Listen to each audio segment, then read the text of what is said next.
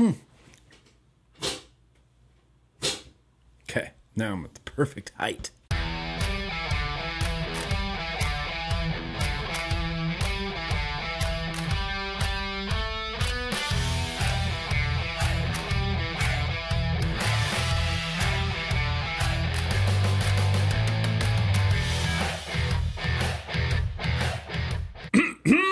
All right. Well, hey, everybody, it's GrimmGreen from GrimmGreen.com back here today. Thank you so much for joining me here on Tuesday, bro. Tuesday, as per usual, you know, we've got an action-packed show for you guys today. We're going to start off with some news and advocacy. We're going to be having some reviews. I'm changing some things. I'm just changing a thing right now. Don't worry. We'll get there when we get there. All will be explained. But anyway, welcome. Welcome to Tuesday, bro. Tuesday, of course, we are going to have some viewer mails in there, as well as some getting to know GrimmGreen, as well as we're going to wrap it all up at the end with a very random juice tasting that I just went to Han Solo and picked out, and I'm really looking forward to trying it. So yeah, let's just dive in here to this Tuesday, bro. Tuesday, like I said, we're going to be starting off with some news and advocacy. I got an email from, you know, one of my advocacy heroes, Jennifer Berger Coleman, just one of the greatest people on earth. She emailed me and said, "Hi, Nick, I'm just passing along this info. If you can possibly put a link in one of your videos. It's a citizen's petition backed by NJOY to delay the compliance period for the deeming regs by at least 2 years. I think we have a really good shot. Thank you, and I hope you have an amazing time with your family." Absolutely, JBC. Yeah, of course, JBC. Anything that you request of me, I will do my best to, seriously do my best to accommodate. That's not one of those things where it's like, oh, cool, man, yeah, I'll try my best. When I say I will try my best to JBC, it means I will actually try my best. And I did have a really fantastic time with my family, JBC. Thank you so much. But anyway, let's get on to this petition here. So this is actually from CASA as well. JBC is a board member of CASA, and I'm just going to read you the CASA email that was attached. It says, "The citizen's petition has been submitted."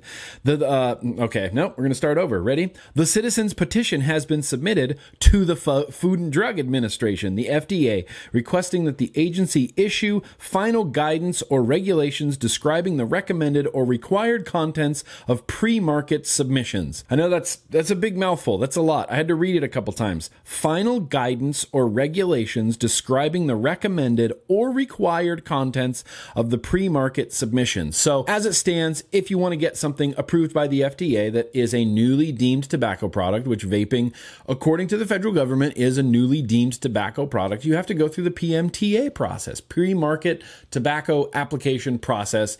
It's awful. It's time consuming. It's costly. I mean, unbelievably costly. And there's no clear-cut guidelines or rules or fill this out and then fill these out and then make your check out to this, get these tests done, get these, you know, emissions testing or liquid testing or toxicology testing done. This is all stuff that has not been outlined by the federal government, and basically every vape vendor in the United States right now is kind of just winging it. Like, we don't know exactly what we need to do. No one told us exactly what we need to do, so we're trying to do things as best we know how, you know, as far as like applications and fees and testing and stuff, but we really have no idea what we're doing. In addition to requesting this final guidance, petitioners, NJOY, are requesting that the compliance period be extended by 24 months from the time the guidance is published. Such a delay is necessary in order for manufacturers to complete the required pre-market tobacco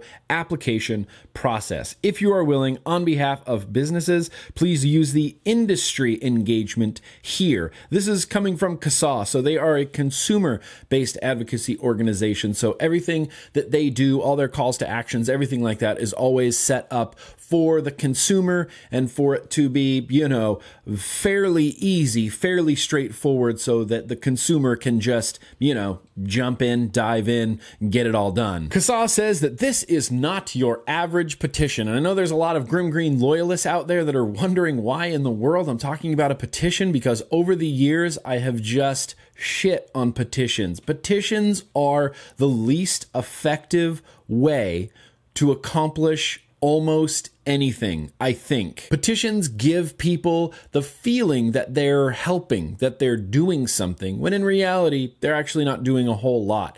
And really, the only petitions that I am talking about, or the only ones that I've ever dealt with, are those White House petitions where it's like, get 100,000 signatures and you can make Barack Obama take a picture of his butt and post it on Twitter. Those petitions do nothing. In 8 years of vaping, which vaping has been an uphill battle since the day I started vaping against the federal government and against state and local governments, I have signed probably, I don't know, couple hundred petitions, I mean, maybe more, just petitions on top of petitions on top of petitions, and nothing gets accomplished. But CASA is saying that this is not another petition. The citizen petition is a legitimate pathway to effect changes in regulations after the official public comment period has closed. So this isn't just a White House sign the petition. If we get 100,000 people, we can make Barack Obama take a picture of his butt and post it on Twitter. This is not that kind of petition. This is the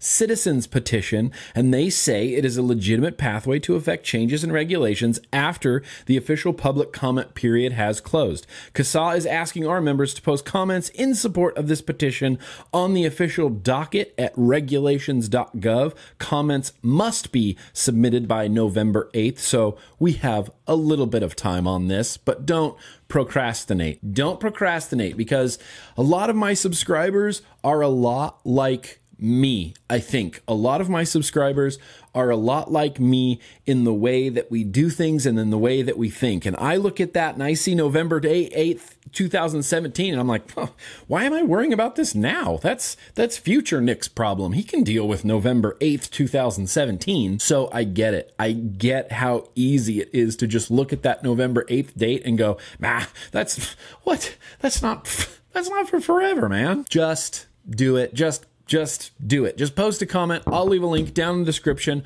from the official CASA email that Jennifer Berger Coleman sent to me, where you can, support this petition, leave a comment.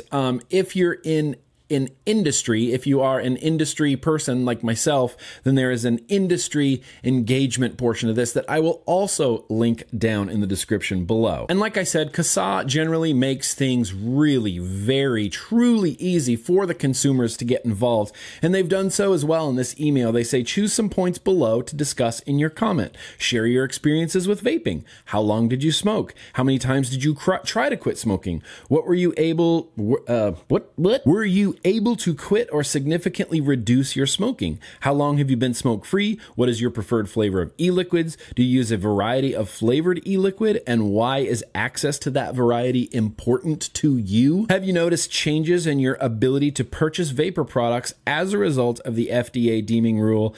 Are shops and or manufacturers that you purchase from shutting down? The answer to all of that is, of course, yes. So what I'm going to do is I'm going to leave a link just down in the description to this video. It's going to be the first part under the news and updates and stuff section down below in the description. I'll have a link to where the consumers can go, and I'll have a link to where industry people can go. And this is something, this is something that we can get behind. This isn't going to save vaping in the United States, but what it's going to do is give us 2 more full years to figure something out, to get a plan. We have a lot of tools in our arsenal as far as now this petition. We still have the lawsuit going on. We still have the Duncan Hunter bill, and we still have HR 1136 going on. These are all huge things that we're using to our advantage. So this is, yes, one more thing that we can all do insanely easily, and it could actually make a pretty big difference. So thank you, Jennifer Berger Coleman, for sending that my way. And of course, I will link down in the description with both of those links. One for the consumers, one for the industry people. Do you see this?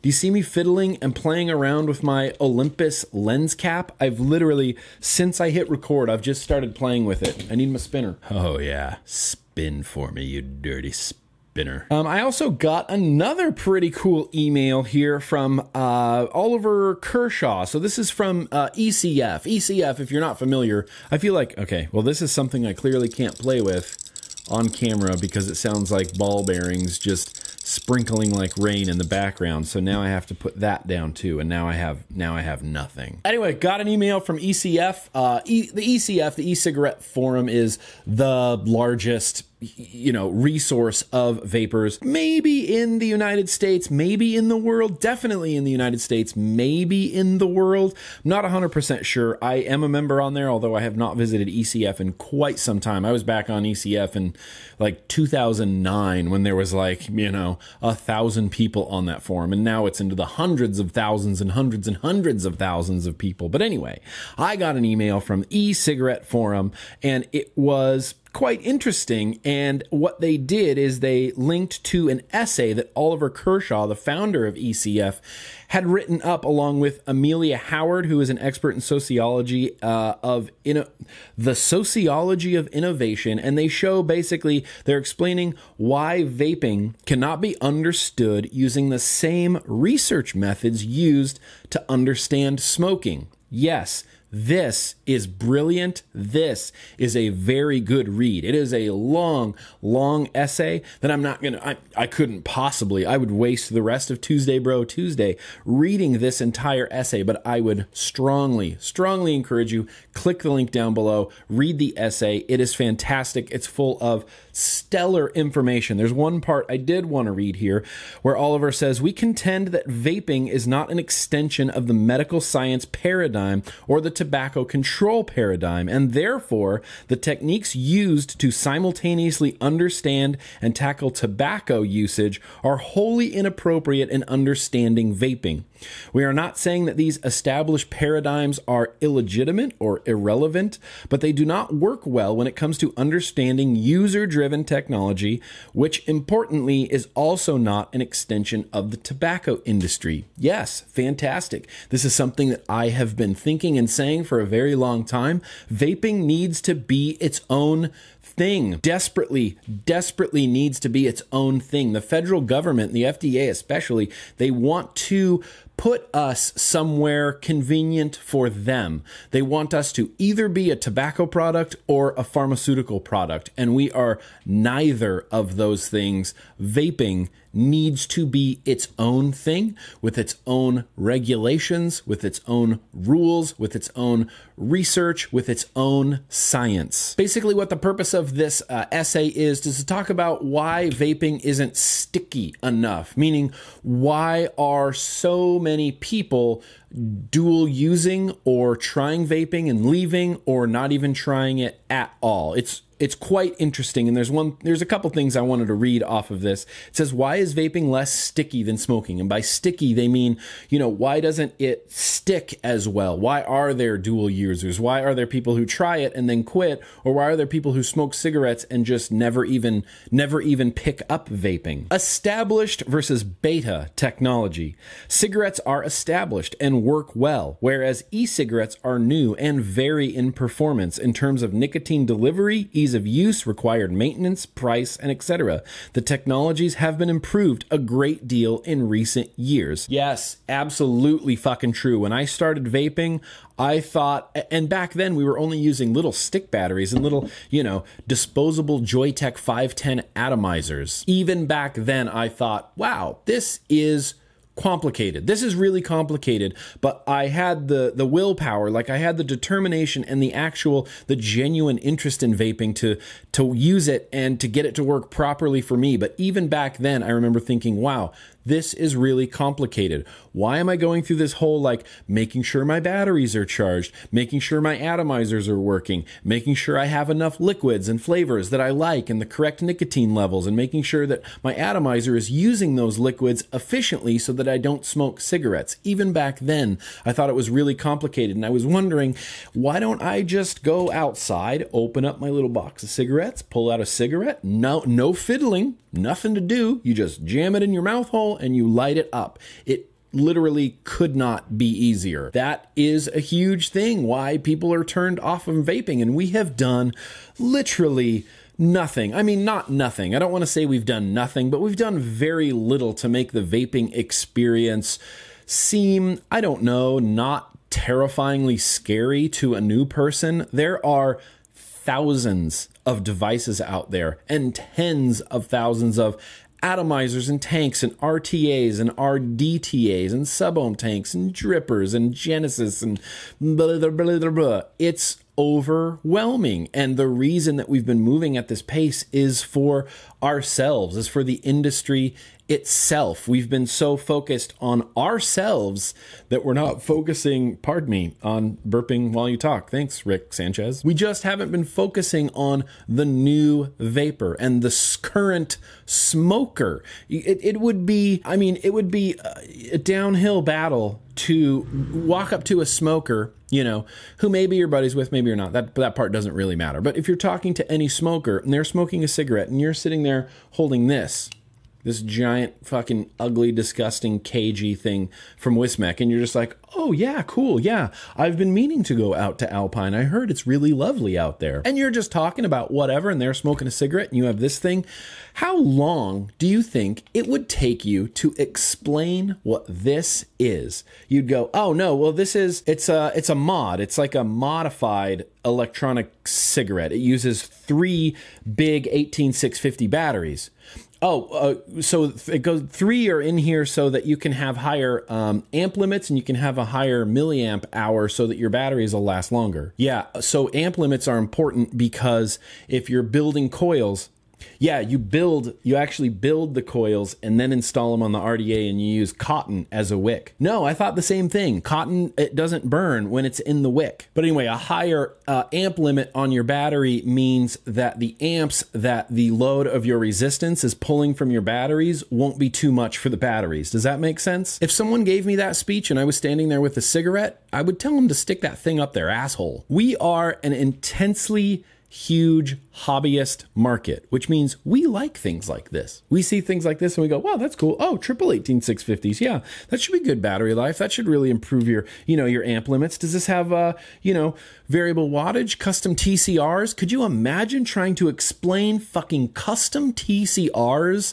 to a smoker? Sorry, I didn't mean for that to be such a long rant. There's a few other bullet points here that I wanted to read. Smokers who use e-cigarettes may be promiscuous in their tobacco consumption habits to begin with. 40% of cigarette smokers use other tobacco products. It could be the cause that cigarette smokers who try to vape, are those more inclined towards multi-product use in the first place. Okay, that's a lot. Basically, he's talking about dual users. The inverse of this could also be a factor. The most faithful cigarette users who try vaping to reduce harm may be drawn to the most cigarette-like vaping models, which are known to be underpowered and be less effective at delivering nicotine.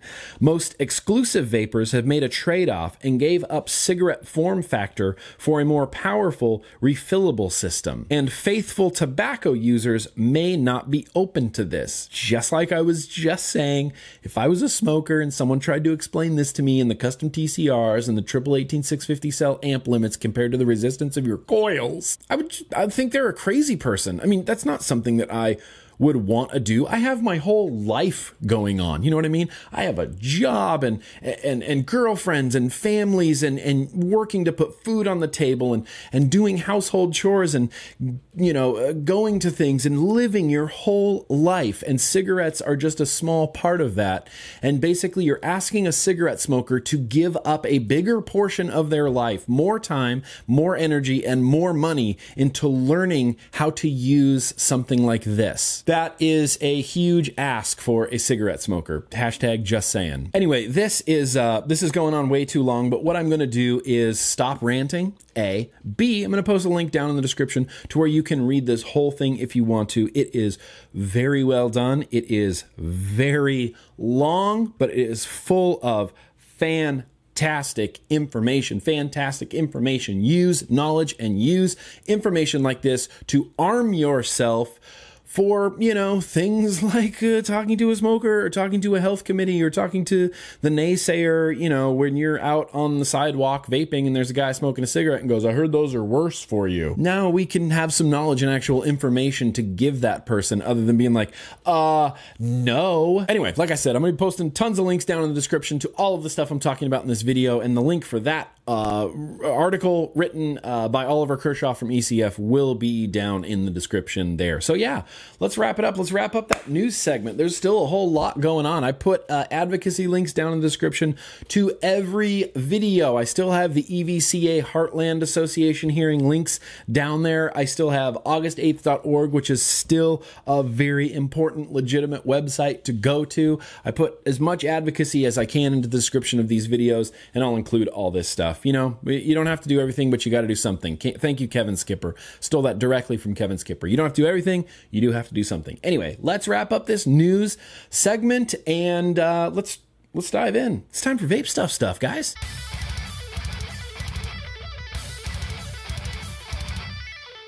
Okay, cool. So last week we welcomed the Hellcat tank into the queue. This is a sub-ohm tank / RDTA. You're basically getting a sub-ohm tank and an RDTA in the same package, but because they both use the same base, you can only use one at a time, obviously, unless you buy two kits, but that's true for everything. You buy two fucking recoil RDAs, great, now you have two recoil RDAs. This comes as a package. It is a sub-ohm tank and an RDTA, but like I said, you can only use one or the other because they both go into the same base. So the first thing I decided to The first thing I decided to use was the Hellcat in sub-ohm tank mode. And let me tell you, as a sub-ohm tank, Hellcat's pretty rockin'.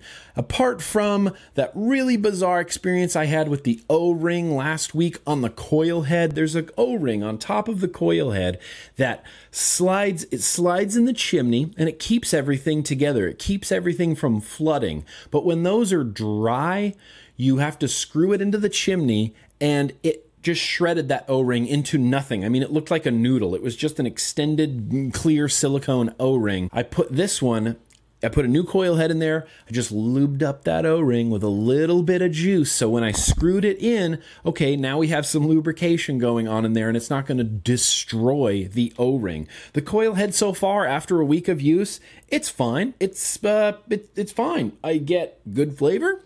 I get some pretty good performance from it. It's not a particularly nice looking tank, but it's a fine looking tank. I've currently got this loaded up with the last of my 461 from Crisp Juice out of Sweden. Super, super delicious. Let's just have a few pulls. This is on the iJoy Captain, the Dual 2700 mod, which we could probably be talking about soon. If anybody's interested in that, we can probably bring that into the queue soon. Anyway, this is a 0.17. I've got it set to 85 watts. 4.5 volts. Good. It's a good vape. When I grab this vape off my desk, I look at it and I go, oh yeah, this is a vape. And then I vape it and I go, oh yeah, this is a pretty good vape.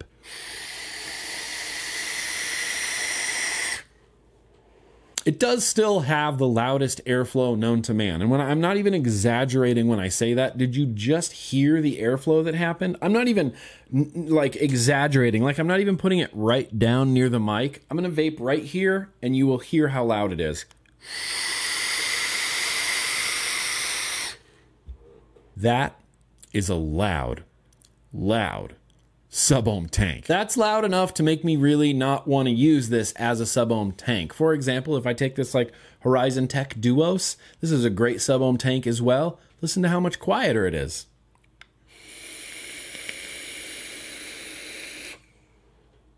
Worlds quieter. I mean, it's not silent, but it's just worlds quieter. And that also gives me a really nice sub-ohm tank vape. So if I have the choice between a quiet, good sub-ohm tank vape or a jet engine sub-ohm tank vape, obviously I'm going to go with the quieter one, but that's just me. Maybe there's a group of vapors out there that are really into loud atomizers. Like they just love it. They live for it. They have a group on Facebook and it's called Noisy Fucking Vapes. And all they do is they post pictures of like the loudest tanks and the loudest RDAs that exist. And then they just like, they love it, man. They just get off on it, you know? And no, I don't want to be a part of that Facebook group because I like things that are quiet, that are little quiet. Doesn't sound like a jet engine like this. So far, all I've done with this tank is use it. I've been using it and filling it and using it and filling it. And it's been fine. I've been having a good vape. I've been having good flavor. It's loud AF, but I don't know. It's kind of a deal breaker for me. That loud noise, that's kind of a deal breaker for me.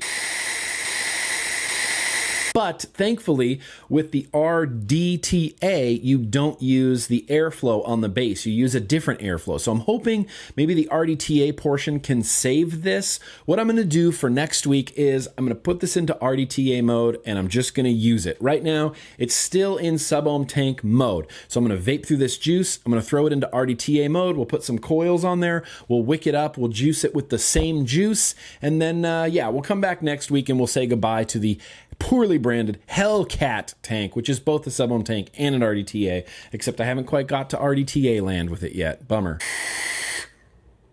It is loud, you know?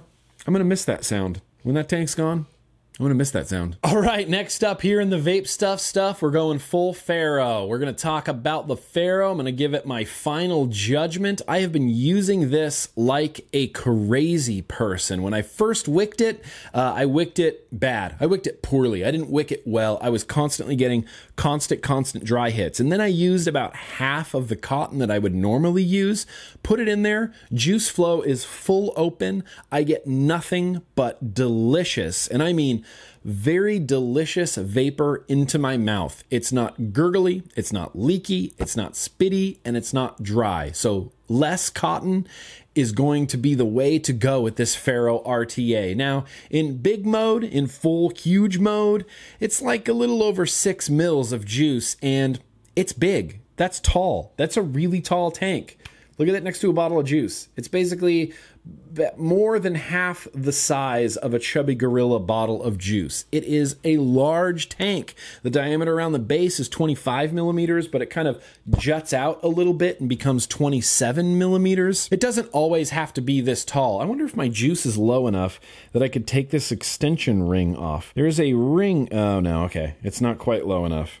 Ah, shit. But there's an extension ring up here. Everything above this airflow hole is extra. You don't need this on here. It simply expands the capacity of your tank and makes it look really fucking tall. One thing that kind of bums me out about that is I like it because it, you know, extends the capacity of your tank. I don't like it because it's stainless steel and it doesn't let you view your quantity of liquid. I always find myself doing these like scientific tests just to figure out how much liquid I have in this Pharaoh RTA. Like tip it to the side and try to like gauge how much juice is kind of in there. Look, it can all disappear. It can all disappear into that top part. The bottom part of this tank holds very little juice. There is very little space between the glass and the chimney, and there's just a little stripe of juice there. Once you get down, if your juice is down to only the glass on the bottom, you've probably got about 1.5 mils left, which means if I'm running out of the house, if I'm going to go run some errands and I grab this and I grab my Pharaoh tank and I go, oh, okay, that's juice. It looks like it has juice in it. And I grab it and it's really only in the glass portion, I'm definitely 100% without a doubt going to be running out of juice. It would have been cool to have like, I don't know, like the stainless steel, it looks good and it's nice and clean, but like a window or something, or maybe if it was made out of something else. I don't know. I don't have any ideas for this. I don't have any ideas or improvements. I just know that I don't like this portion up here that is full of juice, but you can't see how much juice is. And, you know, whatever, if you're at home, that's not really crucial. You can just, oh, I'm out of juice. Let me just fill it up real fast. But if you're gone, if you're out and about, if you're running errands or you're out, you know, having dinner or whatever, and you run out of juice, then shit, ran out of juice. Should have checked. Wish I could have seen the whole juice capacity rather than just the bottom window part. One thing that the Pharoah does that I really enjoy is you can just pull the deck out with a full tank of juice. You just flip it upside down, you let all the juice go, you unscrew it, and you pop out your deck. It's great. You can re-wick, you can rebuild, you can redo everything you want to with that deck, and then you can just, boom, plug it back in, flip it upside down, and suddenly it's an RTA again, and you can continue using that juice. You're not wasting a bunch of juice. If your coil dies or if it burns and you have a full tank of juice, how many times has that happened? That happens to me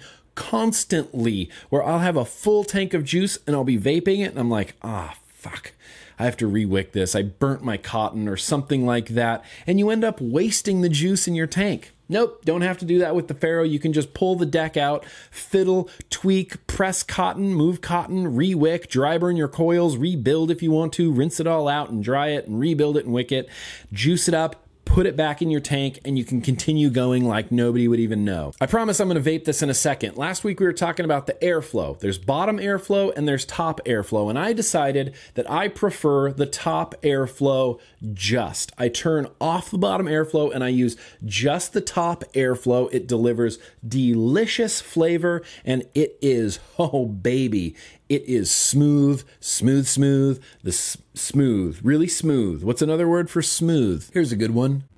Velvety. It's smooth. It's smooth and velvety, and it's just great.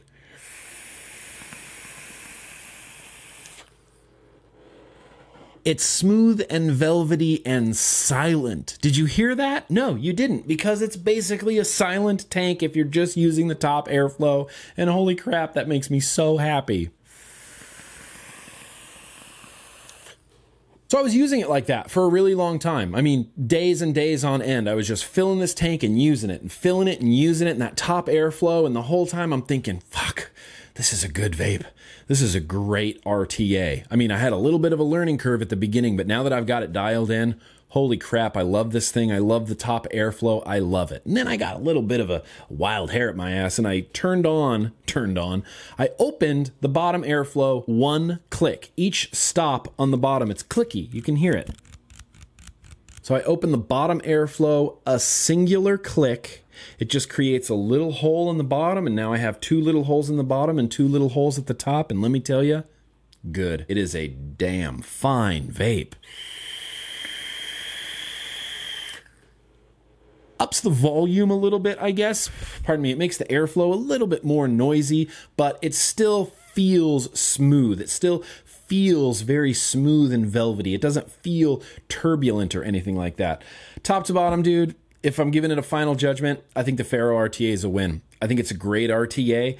I think that Rip, or who, you know, if Rip designed this, I think he did a really good job. I think he knew exactly what he wanted in an RTA and executed it flawlessly. I mean, damn near flawlessly. Best of all, you can click over to Vapor DNA and get this for how much? 34 bucks, $35. That's at a price that you could almost just buy it just to try it. The Pharaoh RTA has a lot of mixed reviews. Talking to people on Facebook and other social medias like Instagram, some people are like, oh, I gave it a few tries, threw it in the trash. And I'm like, wow, that seems, I don't know. I mean, I've done that before. Don't get me wrong, I've done that before. But I like to give things a little bit more of a chance. Even if I get off to a really rough start, I like to see it through, at least until I know for sure that I either like it or I dislike it. And in this case, I like it. I really like it. I think this is a great RTA. So you're not going to need your vape budget hands. If the FDA or the aliens come down and take all of my vape gear, is this Pharaoh RTA an RTA that I would seek out and buy? Yeah, I think this could... Right now, and I don't think I'll regret saying this, I think right now, this might be the first RTA that I buy. Here on this date in 2017, if I had no vape gear, this Pharaoh RTA would probably be the RTA that I buy. I like it that much. I like the vape I get from it. I like the flavor I get from it. After my rough learning curve, I've figured out how to build it and wick it flawlessly. It gives me a great vape, great flavor, and the fit and finish on it is top notch. I mean, top notch. Everything fits together so well. All the threads, very nice. There's no grinding or scraping or anything like that. And when you plug your base into the chimney, it doesn't fuck up your cotton or anything like that. The tolerances are just so that you can slide it in nice and smooth and screw it down, and you can use your, you know, adjustable juice flow flawlessly. And it's so smooth, and all the parts, they stay together really well, and it's really easy to fill. I'm gonna stop gushing. 2 banana stickers. I'm giving the Pharaoh RTA 2 full banana stickers. I think it's highly worth it. I think it's a fantastic RTA. I would like it in all black. Now that I'm looking at this, I really want an all black. It's the first thing I noticed when I went to the Vapor DNA site. I was like, oh, look, stainless steel, gold, all black. What? In fact, Rip Trippers, if you're watching this, which you may or may not be, that's cool. Please make a completely matte black Pharaoh RTA. Oh, I could think of a billion mods that I could put that on and it would look super dope. Anyway, there you go. Pharaoh RTA, leaving the queue. Goodbye. You're done. You're going to stick around because I like vaping you so much. And you got 2 banana stickers. Why am I talking to you like you're a person? Really need to stop doing that. Anyway, there you go. Pharaoh RTA leaving the queue. That's going to wrap it up for this segment of Vape Stuff. The Hellcat in RDTA mode will be coming back next week for sure. But we're going to wrap this segment up and let's go over to getting to know GrimmGreen. Sure.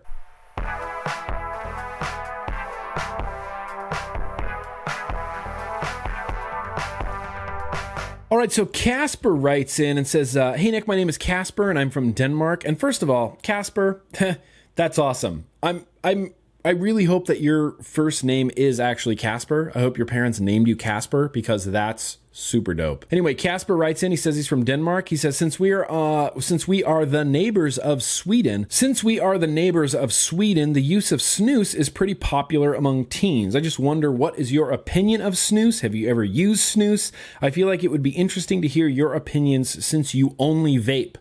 Or do I? P.S. Keep up what you're doing. I love the videos. Feel free to use my name in your video. Greetings from Copenhagen, Denmark. Yeah, absolutely. Casper, the guy with the coolest name ever. Snus is a thing. You want to know my thoughts on snus? Here are my thoughts on snus. I like snus. I use snus frequently. I use it often, and I really enjoy it quite a bit. I think it's a fantastic product. So snus is different than snuff. A lot of people hear the term snuff. So what snuff is basically a dried out version of snus. It's a tobacco powder. The tobacco is powder, and in snuff it's dry. It's a dry powder, but in snus it is a moist tobacco powder, and it's usually in pouches. I only use snus in pouches. I don't use snus that's just a little disc, you know, like a hockey puck of powder that you kind of have to shape and form. And sometimes people inhale it, although that's more with snuff, but people put a pinch in their mouth and this, that, and the other. I use the packets. I use General Snus. It's something that has to be refrigerated, but I use the General Snus packets, and I use them all the time, especially when I'm flying across country. I don't know if you've ever been on a 13-hour nonstop flight from San Diego to the UK where you can't vape. Let me tell you that snus could possibly save your sanity on a flight like that. I like snus. I like the flavor. I use mint or wintergreen snuses just because I was a menthol smoker as well, but they don't add any flavorings to snus. Like, you're not going to find, you know, whatever tropical bro trip sort of pineapple snus. That's just a thing that doesn't really exist, and if it does, then it's not really considered real snus. They don't use any flavorings or anything like that. Really, Swedish snus is the only snus really that I ever want to use. I started off using those like Camel snus tins, and they were fine, but I don't know. I wasn't really into them. I really like true good Swedish snus. When you're using snus, you don't have to spit. It doesn't create a bunch of saliva in your mouth so that you're constantly spitting. It's not going to make you sick if you don't spit. You can just put it in your mouth. You kind of let it absorb. It doesn't really create any saliva. I like to have a glass of water with me when I snus, but I can use snus packs on a plane and it doesn't make me sick. It doesn't upset my stomach, and it actually gives me the nicotine I need. And believe it or not, snus is a form of tobacco harm reduction. If you go to the CASA site and you mouse over if you mouse over about smoke-free alternatives, you can go down to about smokeless tobacco, and it talks all about it. It says about tobacco harm reduction. Tobacco harm reduction is a public health strategy to lower the health risks associated with using nicotine. As an example of the concept of harm reduction, a strategy for dealing with the abuse of other drugs. So harm reduction in other arenas is is huge. I mean, that's why there's needle exchanges. That's why you get free condoms. This is a thing called harm reduction. So tobacco harm reduction is things like vaping and things like snus. And of course, we all know that vaping isn't 100% safe. We all know that snus isn't 100% safe. They're not designed to be 100% safe. They're designed to reduce. What? I made a new word. It's called reduce. And it means to reduce risk. That's what it is. That's my new word. I just made it up. You can start using it for free right now, CASA. Reduce. It's simply designed to reduce the risk of harm in your life from products, possibly tobacco. Smoking tobacco is widely acknowledged as a leading cause of death and illness in the world. However, nicotine itself is not very harmful, as inferred from the long history of use for nicotine replacement therapy products. Thus, THR measures have been focused on reducing or eliminating the use of combustible tobacco by switching to other nicotine products, including just cutting down, quitting smoking, either long-term or short-term, temporary abstinence, switching to a non-tobacco nicotine-containing products such as pharmaceutical nicotine replacement therapies or currently generally unlicensed products such as electronic cigarettes, switching to smokeless tobacco products such as Swedish snus. That is written directly on the CASA website. Switching to non-combustible tobacco products such as Swedish snus. And I'm not like a really heavy snus user. Whenever I get the urge, I'm like, yeah, that'd be cool right now. That'd be cool, something to do. Just get some snus going, just snus it up for a little bit. I especially use it on like, I don't know, long car rides where I like didn't bring a tank or something, or I use it on the airplane a lot. Or, you know, if I'm hanging out all day at Disneyland with my family and we don't stop for vape breaks, yeah, that I feel is a pretty good time to use snus. If you want to read about snus, I highly suggest reading about snus and seeing if that's something for you. Like I said, I'm not like a heavy user. 99% of the time I'm vaping. That's what I do. I vape and I love vaping, and that's what keeps me off of tobacco cigarettes. But occasionally there'll be times where I am just simply not able to vape snus.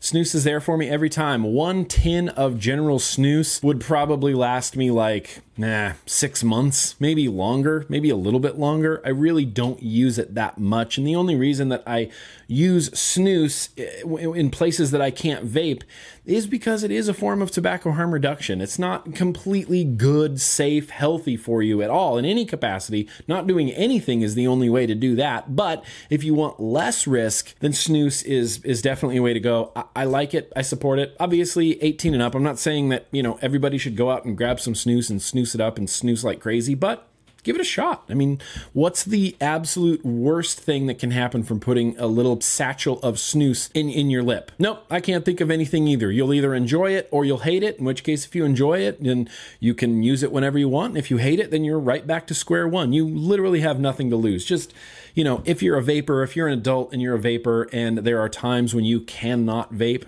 snus, just give it a shot. I think snus is a wonderful, magical thing, and I think it's great. It works for me. It works well for me. It might not work well for you. Works well for me. Casper, I hope that answers your question. If anybody else has any other questions that they'd like to see in getting to know GrimmGreen, hopefully not too intrusive of a question, but you can email me, nick@grimmgreen.com. Just put getting to know GrimmGreen or put GTKGG, getting to know GrimmGreen, GTKGG in your subject line, and it will get filed and read accordingly. Anyway, let's wrap that up. Let's dive back in. I'm excited. It's time for more vape stuff.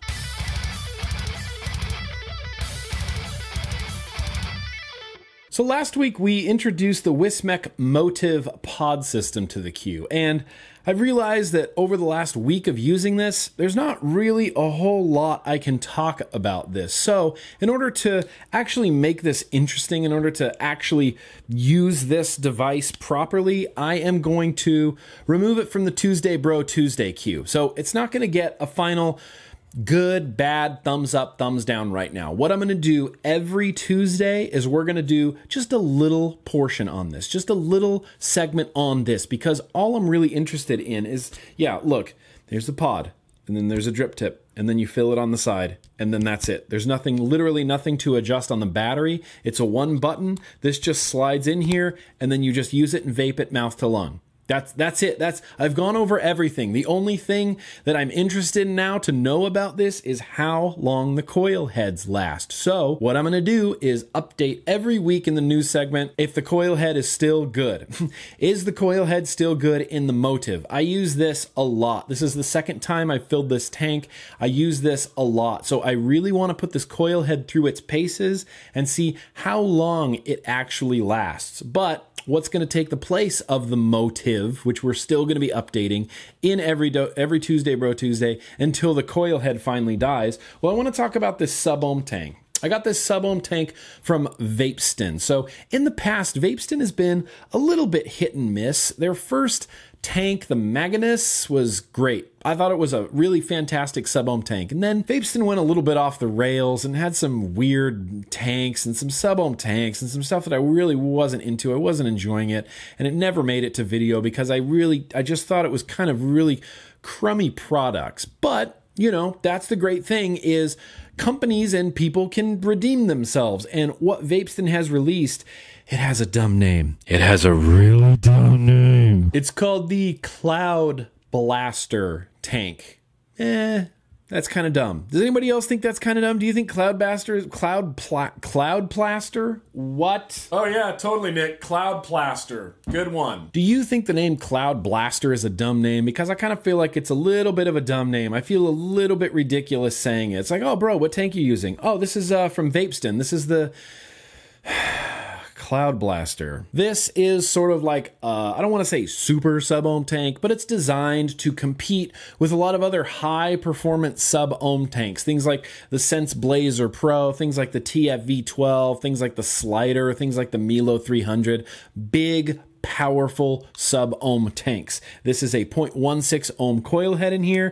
I have it, I'm going to turn it up actually. I have it at 110 watts on the Leaning Tree Wood DNA 200 mod. Really a very, very nice vape. I've got this loaded up with Surf Satisfying, and the flavor, very nice. It feels rich, it feels dense, it feels saturated, and this is a true top airflow sub-ohm tank. Your airflow is on the top. I'm not sure if you can see that airflow hole right there, but you can open it. Whoops. You can open it, close it, open it, close it, open it. I don't know why you can close it all the way off. I guess it just has to get closed all the way off, right? Anyway, I mean, I don't know anybody who uses it like that. But anyway, I rock it full open. This is the gold version, which is the least appealing version of this tank IMO. The stainless steel, the black, and the gunmetal all look way, way cooler. In fact, the gunmetal looks very, very cool. I would really dig getting a gunmetal version of these, but what it is, you know, it's whatever. I have a gold one right now, so that's what I'm using.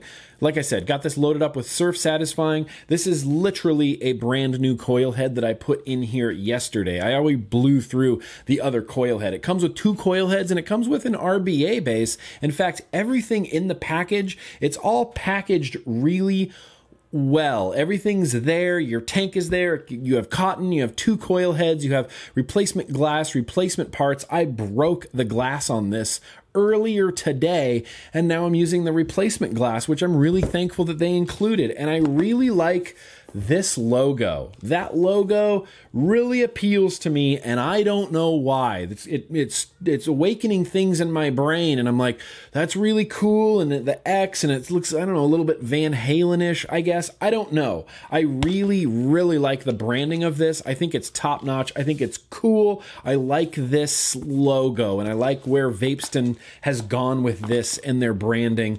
I wish they just didn't name it the Cloud Blaster. Even though it is called the even though it is called the Cloud Blaster, it still is actually a really fucking good vape. It's good. It is good. That is a damn fine vape. The airflow on this is very, how do I put this? It's not turbulent. It's mostly smooth, but it has a really interesting feel to it. And I think it's because of the way that they did that top airflow, how it goes down and up. The coil heads, these coil heads look really bizarre. There's 3 coils in there, and then they have like shelf thing on top, and then there's like a shelf thing on the bottom, and the airflow literally goes down and then up through the center. It feels, I don't know how to put this. This is a positive thing when I say this. Trust me, it's a positive thing. The airflow feels very nice on here, but it would kind of be like if you were breathing through a sponge. Like, it's a very smooth resistance on your airflow. When I vape it, I can kind of feel where the air is going, like going through the bottom and picking up all that vapor and just kind of pushing it up into your mouth. It feels very nice. And the Surf Satisfying juice that I have in here tastes delicious. It is a great tasting juice to begin with, and it tastes delicious in this Cloud Blaster tank. So yeah, we're going to try this out for a little bit. Like I said, it does come with an RDA base in there, or an RBA base in there. It's just a simple, really simple velocity style deck. Super easy to build. I wick it like using the troll doll technique because it has a split chimney.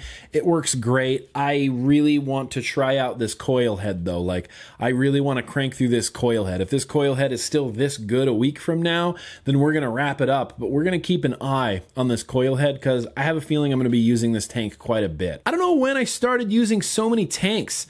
Like, it just happened, you know? Even on my desk, I have 1, 2, 3, 4, 5, 6 tanks, 7 tanks sitting on my desk. As a guy, as a vapor that identifies as a dripper, like, oh bro, now I drip. I use drippers. I have 2 drippers right now on my desk. The rest are tanks and 1 is a squonker. So there you go. Not exactly sure when this happened, but I'd like to see it start going in the other way. I want to start using a lot of drippers again. But with that said, fuck, this tank I'm really enjoying it. Really enjoying the vape I have on this right now. I'm going to be linking directly to vapeston.com, and don't be fooled by the computer-generated rendering that they have of the gold Cloud Blaster tank. On the website, it looks beautiful, glorious. It's just shiny gold and a shiny Delrin drip tip.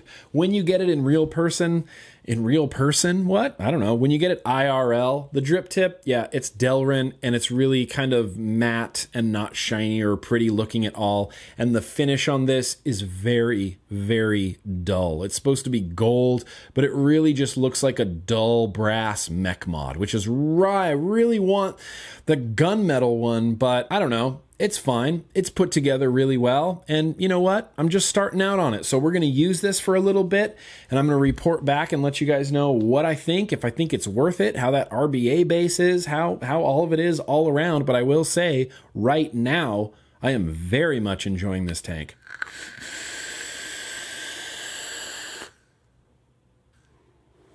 So yeah, welcome the Cloud Blaster. Okay, can we get a petition to rename this tank? We can really call it anything else we want, Vapeston. Anything else. You could call it the Magnus CB. That would even be fine. Or the Magnus Blaster. Or the Magnus Cloud. That would be much cooler than Magnus Cloud Blaster. Oh, such a dumb name. Anyway, sorry, I'm not going to get hung up on the name. I'm going to focus on the tank. I'm going to focus on what's important here, everybody. So yeah, that's the Cloud Blaster tank. And now, finally joining the queue this week, since we got rid of that mech box, which, yes, has been spoken for. I haven't actually emailed the guy back yet for the $2 sale. So if you didn't get an email yet, good. Nobody's got an email, but it has been spoken for. There was the first person, and I'm gonna email them shortly. Really very soon, I'm going to email them. But taking the place of that in the review queue, this guy right here. I've been using this like crazy. This is going to be one of those in and out. I'm going to introduce it this week, and it is going to be gone next week. This is the Minikin Reborn. Asmodus has released a lot of Minikin mods. They did the Minikin 2, the Minikin Stabwood Kodama Edition, the Minikin 2 Stabwood Kodama Edition. They've done the Mini Minikin. They did the Minikin Boost, which is a 150 watt, and lastly, they've released the Minikin Reborn, which is a 168 watt device. In case 150 watts isn't quite enough for you, you need 168 watts. Yeah, you can get it with the Minikin Reborn instead of the Minikin Boost. Why do I prefer using the Minikin Reborn over the Minikin Boost? That's a great question. Why don't we just add the Boost to this too? We'll do a side-by-side. Boost versus the Reborn. Minikin Boost, Minikin Reborn. Minikin Boost, Minikin Reborn. Aesthetically, appearances, they look the same. It's the same form factor. It's the same feel, the same fit and finish. You see those two buttons right here? Yeah, this one, no two buttons right there. See on this side, just a door. See on this side, there's a USB. There's a USB, but two buttons, and there's no buttons on the Reborn. You know why? Because it's using the Minikin 2 chip on the inside that is actually the touchscreen one. If I try to touch it, it says swipe down to unlock. And what's great about the Reborn version, this is a better version that's on the Minikin 2, and I know this is really fucking confusing, but this is a better version of the board that's on the Minikin 2, or at least an updated version of it, because this one actually has a little lock symbol on it. So when you try to touch it, you try to adjust your wattage, you go, oh no, it's locked. You need to unlock it. So you swipe down to unlock, and then you look at that little symbol, and it's now unlocked. So I can press, let's see if I can do it like this. So I can press 90, yeah, and then I can adjust my wattage down, up, any way I want, press the button, and now it's back to being locked, and you've already made all your adjustments. Battery level indicators shows you the voltage you're getting, it shows you your resistance, it shows you the wattage you're using, it has a puff counter, and it tells you what mode it's in. In my case, I'm using power mode, which is why it says power across the bottom. Got this topped with the Horizon Tech Duos sub-ohm tank, which it's pretty well known as really one of my new favorite sub-ohm tanks. I just really love using it. This is loaded up with Dojo from Ronin. Great. This right here is a really great vape. I have come to love, I mean, absolutely love the way the Minikins feel in my hand. I just think it's just a great little dual 18650 banger. It's got a nice big clicky button, and it's got a nice big display on it. And then on the Boost, I have the Hellcat tank. This is a 0.2 set to 80 watts. Both a very stellar vape. I like the button on the Reborn better. It's concave. It's not protruding like this. It's actually concave. It's actually fits your finger a little bit better, and that's why I like the Reborn a little bit better. Additionally, I like the display more on the Reborn than on the Boost. The Boost has the tiny, old school, it's a fine display, but it's a small little display, and on the Reborn, boom, you have this huge display that gives you much more information, and it's a touch screen, so there's no tactile buttons on the side that you could possibly like accidentally adjust your wattage. Anyway, welcome. Minikin Reborn, welcome. I've been rocking it a lot. I'm going to continue to rock it a lot. I will post a link down in the description. Let's go see how much these things cost. Hey, there's no price on it. It says out of stock right now. So keep an eye out. Hopefully it'll be back in stock within the next week or so. But anyway, we're going to be talking about the Minikin Reborn this and the next Tuesday Bro Tuesday. I'm going to keep using it. I've been using it like crazy. And like I said, I'm going to do some side-by-side, some hot side-by-side action with the Reborn and the Boost. They are the same. I wonder if I could swap the doors. I bet you that I could swap the doors. Ready? Yeah, there we go. Now we have an orange mod with blue speckles, and then we can have a purple mod with orange speckles. In fact, the orange speckles actually kind of match the orange O-rings in this. Good. See, that's a win. So yeah, Minikin Reborn, welcome. Welcome to Tuesday Bro Tuesday. I think you're going to enjoy your time here. We have a great time over here. Anyway, that's it. Let's wrap up this vape stuff. Let's do some viewer mails.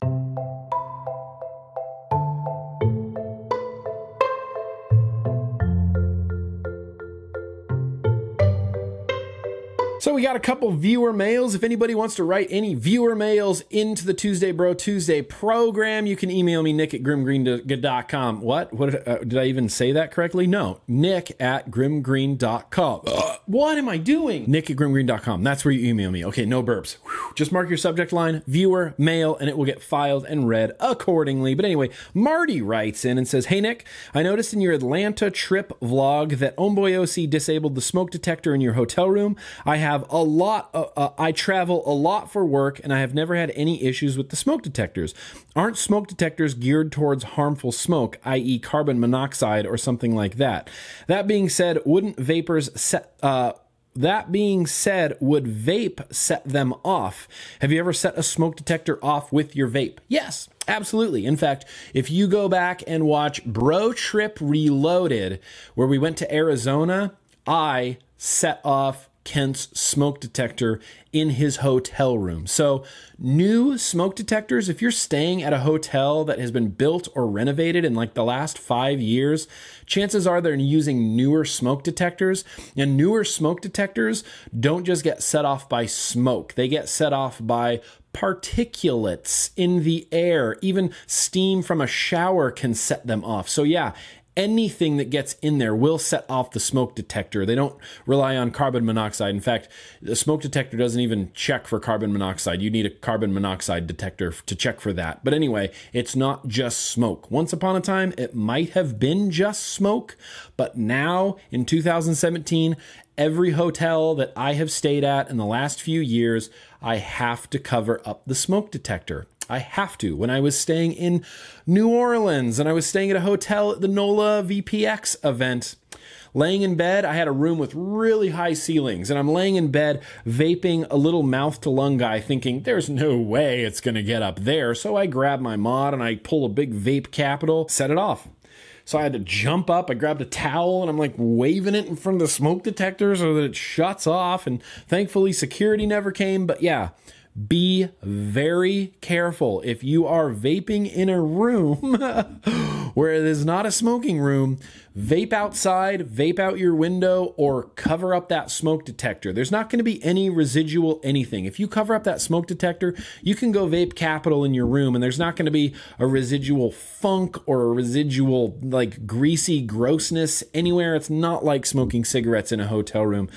Cover up your smoke detector, take it off at night in case of an actual fire because, you know, for safety reasons. But yeah, the vapor will definitely set off smoke detectors. So moving on, let's see what else we got here. Okay, so Jody writes in and says, hello, first of all, your videos are amazing. I love watching. Thank you for what you do and the questions you answer for everyone. So she has a backstory. She's on the second attempt of attempting to start vaping in 2 years. She said, the first time my experience was terrible. No one in my close friends or family vapes, and the people at the local vape shops didn't know all that much. I bought a nice mod, went way too high on my nic level, and my tank leaked all the time.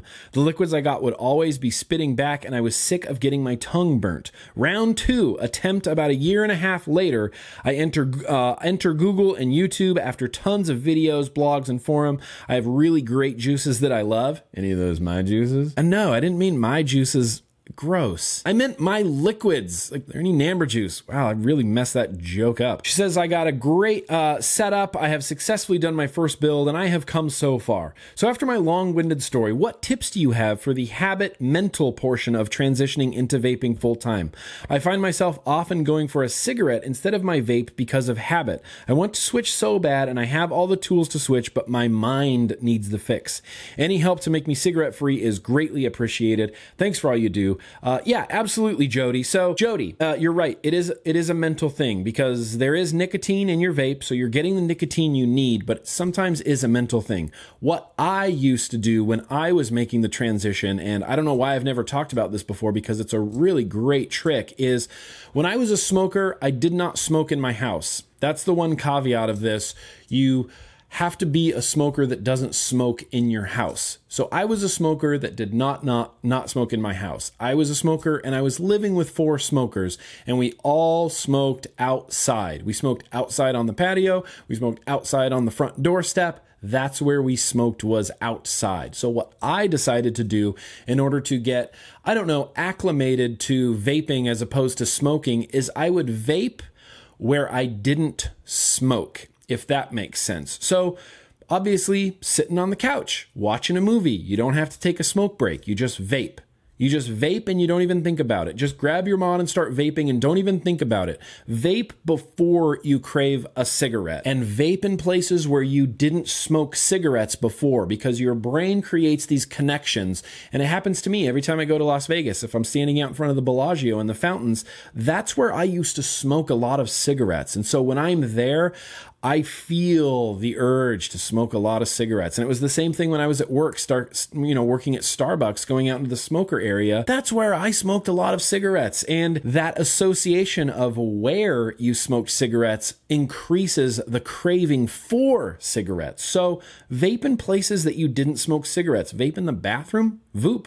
Vape in the shower. My shower is such that I can vape in the shower and keep my mod dry and still vape in the shower.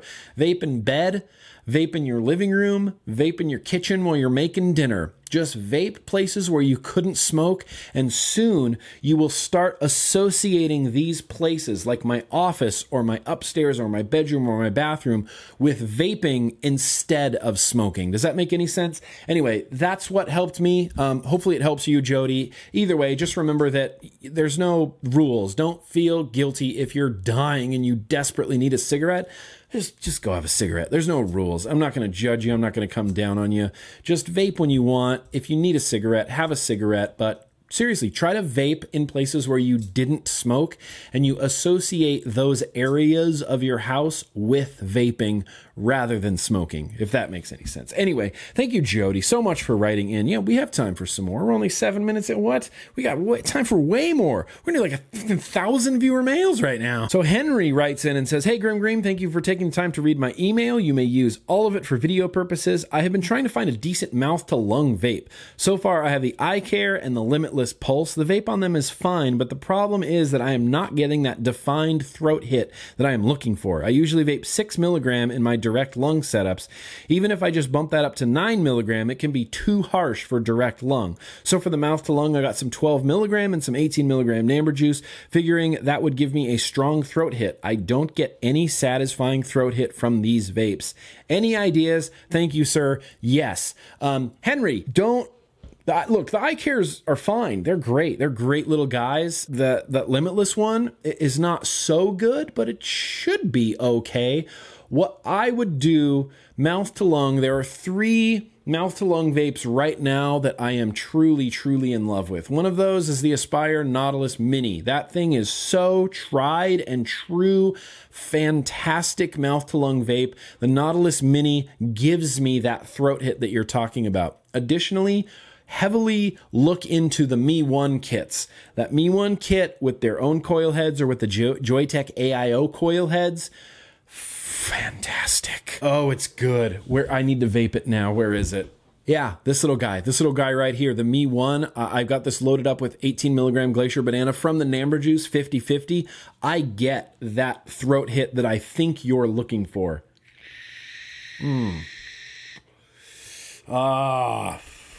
Yeah, you feel it. You feel it in your throat. So yeah, a new device could give you a better throat hit. Additionally, the Endura T20 from Minikin is becoming a highly top competitor for the mouth-to-lung world. It is a really great mouth-to-lung setup. The Endura T20 from Minikin, the Mi 1 kit from Mi 1 Vape, and the Nautilus Mini from Aspire. Those are like my go-to 3 mouth-to-lung vapes that I absolutely love, and all 3 of them give me that really good throat hit, especially with 18 milligram. Another thing to keep in mind is that you do get acclimated to throat hit, which is why people who vape 6 milligram can continue to vape 6 milligram because they get acclimated to it. I can't vape 6 milligram on a lung hit, but I can vape 18 out of a mouth to lung. And my first couple toots, they're nice and throaty and nice and punchy, but maybe that 5th or 6th one, I get less throat hit, less throat hit, less throat hit, less throat hit, less throat hit, less throat hit. You just get less and less throat hit as time goes on. So maybe take a break, maybe pause, maybe do some lungs, some clouds bro clouds, and then go back to your mouth to lung, and the throat hit should return. You do get acclimated to throat hit. But yeah, anyway, Henry, hope that helps out. Let's not drag this on too long. Let's do another one. Let's just do one more. I apologize, Multi? I'm just going to call you Kruger because you wrote Kruger and that's a fucking cool name. So anyway, he writes in from Germany and says, "Hello, Nick. I really like watching your videos, but I always see you using drippers.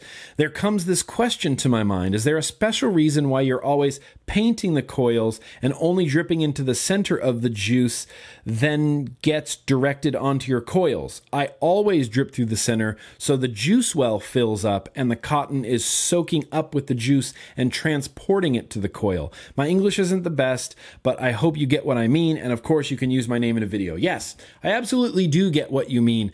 The only time that I really feel the need to paint my coils is in atomizers with Kennedy style airflow, because I love putting my juice directly on the coil because I'm going to vape it right away. As soon as I drip, I vape. Drip, vape, drip, vape, drip, vape. I don't want to wait for cotton to do the job in, like, if I just fill up the juice well with juice, like, that's all well and good, but then you have to wait for the juice to wick up your wicks to your coils. And that's a huge reason why I'm not an insane fan of RDTAs, is I'm a very impatient person, which is why I love atomizers that you can just blow your juice right through the middle and you blow your juice and it touches your coils. It goes directly to your coils because I know that I can just put that in my mouth and vape it right away. I know exactly how many pulls or toots I can get off of it before I need to re-drip.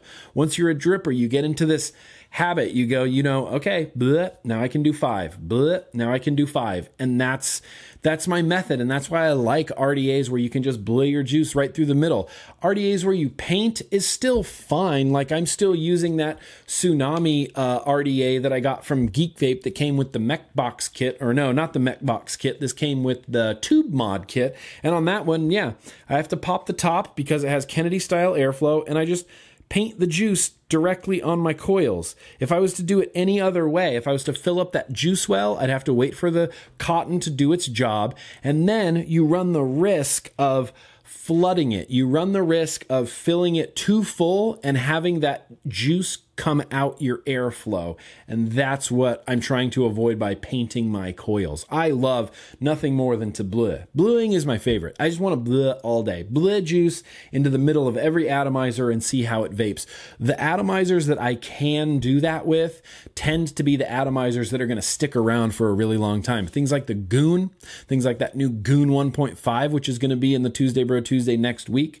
Things like that Reload RDA, things like the Recoil RDA, things like the Dot Mod Petrie RDA, that old Tugboat, the Twisted Messes Squared, any RDA where you can bleh and the juice goes directly to your coils, that's going to be the RDA for me. I don't like these extra steps of popping the top and painting. I don't like these extra steps of putting it in the juice well and waiting for the cotton to take over. I just want to put my juice directly on my coils and then vape it. And that's how I like to vape. So that's why I do it that way. Anyway, thank you so much. Germany. Wow, that's awesome. Thank you for watching in Germany. I hope I speak clearly enough so that YouTube can translate it properly into German, or unless you understand English. But I have a feeling that I do not speak well enough for Google to translate my videos properly. Anyway, yeah, cool. That's going to wrap up some viewer mail. And like I said at the beginning, if you have any viewer mails that you want to send in, anything, recommendations or questions or whatever, that was a really good viewer mail question about dripping. Send them over, nick@grimmgreen.com. Just put viewer mail in your subject and they will get filed and read accordingly and possibly end up on this here Tuesday Bro Tuesday program. So we're going to end this. We're going to wrap this up, and you know what we're going to do? We're going to do a very random juice tasting.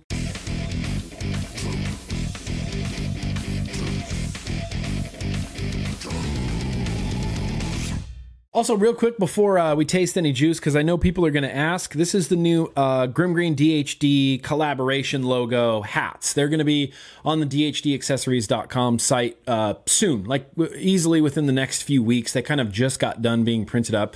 Me and Jess, who's just a wonderful person that I love to death, we collaborated and did this cool logo. And, you know, it says GrimmGreen DHD, so cold in the night, where it's going on hats. It's going to go on some shirts eventually. We did rags bags, and it's just a, it's whatever. It's just a fun thing and a fun brand in a way to, support me and Jess, and it's just a cool thing. And I really love the logo. I think it looks really cool on this snapback hat. So these are going to be on the DHDaccessories.com site very soon, very soon, within the next few weeks. But anyway, the juice we are tasting today, this is some new stuff from Time Bomb, and I haven't vaped a lot of Time Bomb stuff, but Time Bomb is all part of that same company that does Buckshot, Time Bomb, Clutch, and Roybot. Yeah, they do all those lines. A few of the Roybot ones I really like. I don't know, I was never really a huge fan of the Buckshot or Time Bomb stuff. I kind of liked the Fuse, and I kind of liked, what was the Grape one? Didn't they have a Grape one?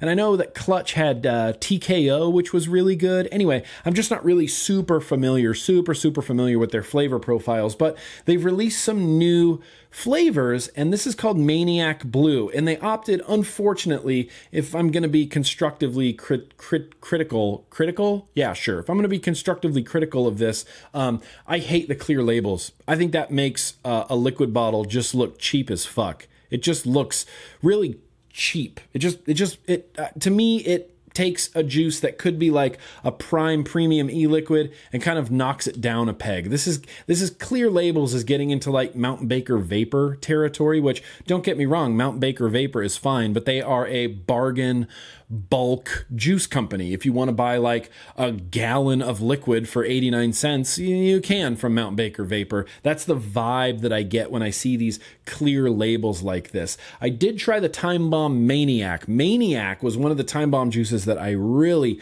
truly enjoyed. So I'm assuming that this blue is going to be like a blueberry bakery, blueberry custard type of situation going on. Anyway, Recoil RTA, this is on a new mech mod from, they did the Tailspin kit. Steel Vape.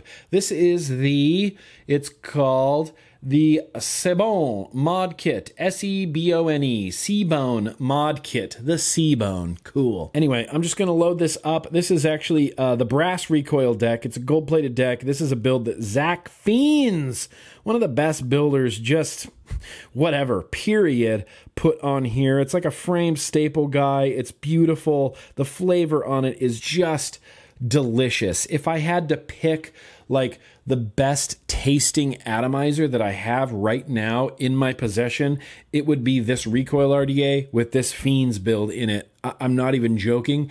It changed my worldview at how good it tasted. Okay, well, that might be a little bit of an exaggeration, but it does taste very, very nice. All right, let's see if we can press the button and get some vapors happening here.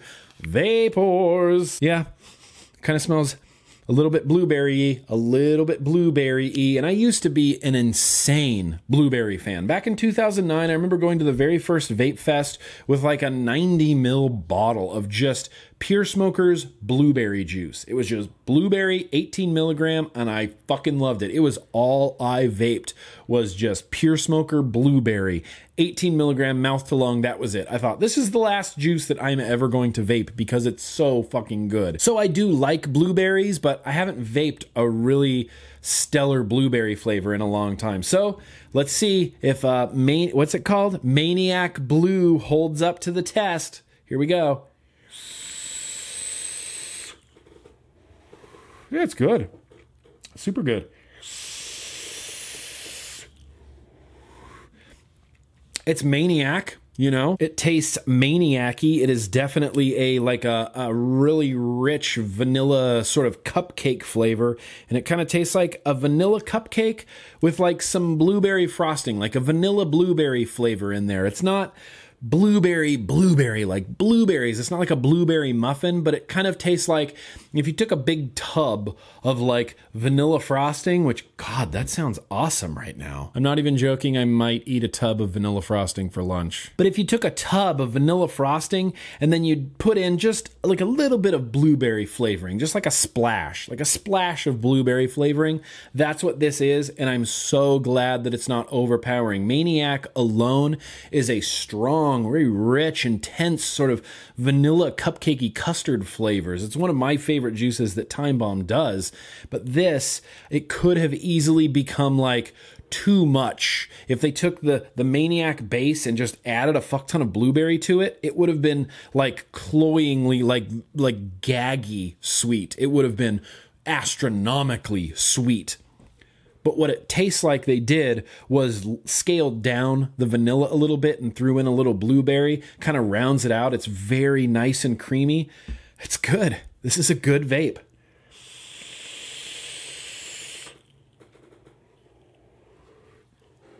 Damn, that is really good. I'm into it. I'm into this juice.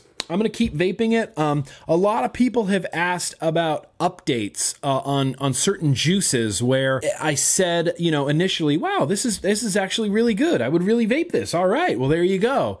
Like, I never do updates. I never say, like, if a week later I got really fucking sick of it and it started being disgusting, or if, like, a few days later I got a really weird off flavor. If that happens, it hasn't happened yet, but if that happens, if a few days from now I'm like, God, this Maniac Blue is awful. It just tastes like artificial blueberries and it's really bad, I will come back and tell you.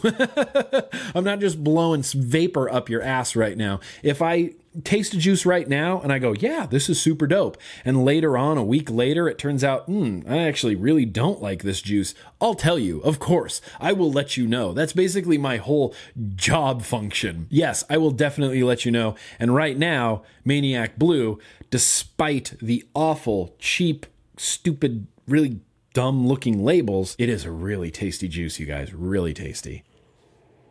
It actually tastes a lot better when your elbow's up too, just FYI. There it is. There's that flavor I was looking for. So yeah, I'm going to post a link. The problem is I can't find these clear label bottles anywhere. I mean, literally anywhere. Everywhere I went that sells Time Bomb giant vapes didn't have it. Elevated, or not Elevated, Element didn't have it. eliquid.com didn't have it. The actual buckshopvapors.com website, even on their own website, they don't have these flavors up there. What? Why are these so hard to track down? I will try to find the link. I will try to put it in the description. In the meantime, I'm just going to link to the Buckshot Vapors Maniac. If you really want the new special edition line, they did 3 flavors with the ugly clear labels. One is Pixie Ice, which I can't vape it. I had to throw away the tank I was using because I can't vape it. It's so mentholated. It's Pixie, which is Pixie Sticks, and then menthol, which is menthol. And it really gave it a very strong, like cough syrup flavor. Was not into that at all. I haven't tried the third one. I haven't tried Sid, but Maniac Blue, there you go. It's good shit. At least it's good shit for right now. If anything changes, I'll let you know. Anyway, let's wrap this up. I will post links down in the description to literally everything I've talked about in this here Tuesday Bro Tuesday. Let me just quick look, make sure I didn't forget anything. No, you know what? I think we're all good. I think we're all good to go, but that's what I got, everybody. Thank you so much for joining me. Don't forget, you're more than welcome to join me here every Thursday. Wait for the graphic. It's going to appear without my hands. You're more than welcome to join me here every Thursday for Vlog Day. It's a very similarly styled program, but we do a whole bunch of other stuff over there, like beer tastings, like retro vaping. In fact, there's some big changes coming to the vlog this week, you guys. Some big changes. I had some heavy realizations this week. I mean, heavy realizations this week, and I just have to thank all my subscribers. I mean, literally from the bottom of my heart, for being so cool, for being so supportive, and for being so into this funny thing that we call vaping, for being so awesome and dealing with all of the changes that I make. And I know that I do a lot of things. I make a lot of changes on my YouTube. Consistency is not my strong suit. I got rid of reviews. I did Tuesday Bro Tuesday. That alone was a huge, astronomical change. And I lost a lot of subscribers in that change, but I am intensely thankful for those that stuck around and actually enjoy the Tuesday Bro Tuesday, because I absolutely love it. And then that got me thinking about the vlog, and the vlog has been the same since I started doing it. The vlog has not changed in 4 years. It's time. It's time to switch that up. We're going to be adding segments. We're going to be removing segments. Just wait till this Thursday. There is going to be a whole new vlog. I will have a vlog this Thursday, and it's going to be a completely different monster. I'm switching stuff around. I'm taking segments out. I'm adding stuff in. I'm going to make it much more fun and much more consistent week to week, if that makes any sense. And I don't mean to be so cryptic. I'm just saying changes. The vlog is changing. And then this Thursday, I am gone. I am leaving. As that vlog uploads, I am flying to Ohio to hang out with all of my friends, and we are just going to have a great time vaping it up in Ohio. So yeah, there you go. Anyway, that's what I got, everybody. Thank you so much for watching. Give me that maniac blue. And as always, yeah, let's keep on vaping.